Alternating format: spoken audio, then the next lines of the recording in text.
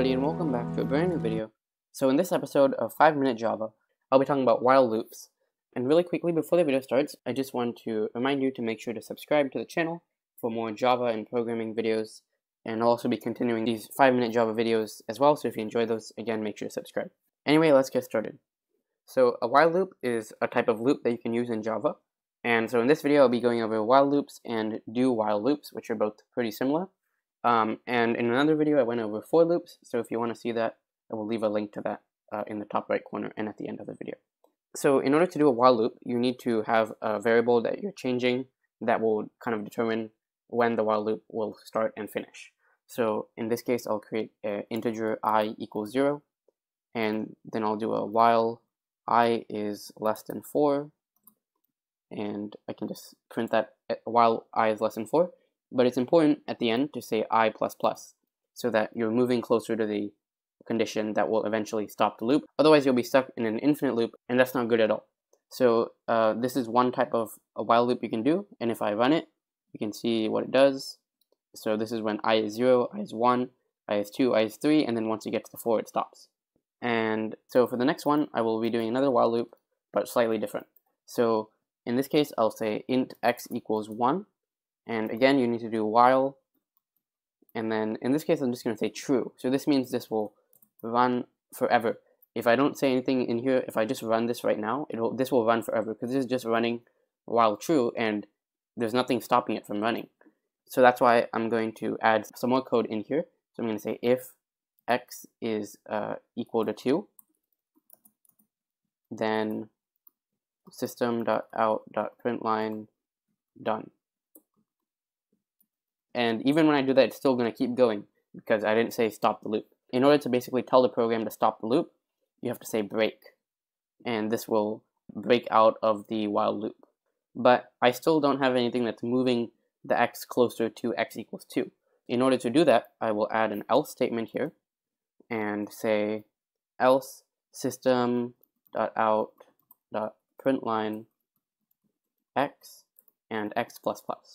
And now before I run it, it's good to always verify that you don't have an infinite loop.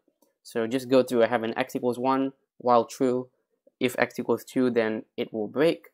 If x is not equal to 2, then it will increase the value of x. So I'm moving closer to my goal of x equals 2. And now when I run it, you can see that it prints out x equals 1, and then it gets to 2, and that meets this condition, so it breaks and clicks and prints done. And it's important, if you want to actually print this right here, you have to put that before the break statement, because if you put it after, it won't actually run because it's breaking out of the loop. It's basically skipping to this line right here. So if I were to put this right underneath the break, it would not reach that point in the code, and I also get a little error that says unreachable code.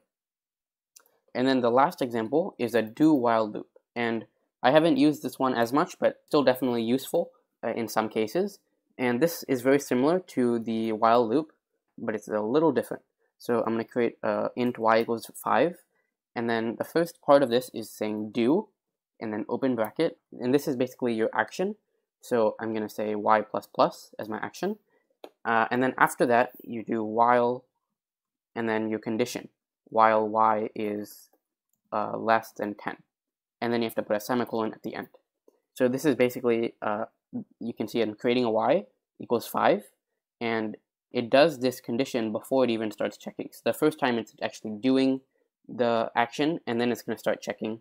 So it's doing the action, so this actually becomes y equals 6, and then it's checked 6 is definitely less than 10, so it goes back to the do, it adds 1 again, becomes 7, it's definitely less than 10, and it keeps doing that until y is no longer less than 10, and then it will stop doing the do statement. So this is another loop. I didn't put anything to print here, but I can print out y just to show you that it does work. And I'll go ahead and run it, and you can see that it has, oh, I should actually comment this out as well. So you can see it starts with 6 because it actually does the do statement before it even checks. So it doesn't actually print out 5, it prints out 6, then 7, 8, 9, 10. Then it checks, is 10 less than 10? No, so it stops doing the do. So yeah, those are some basic while loop examples. I hope you found this video helpful. If you did, make sure to subscribe for more Java and programming videos. Thanks for watching, and I'll see you in the next video.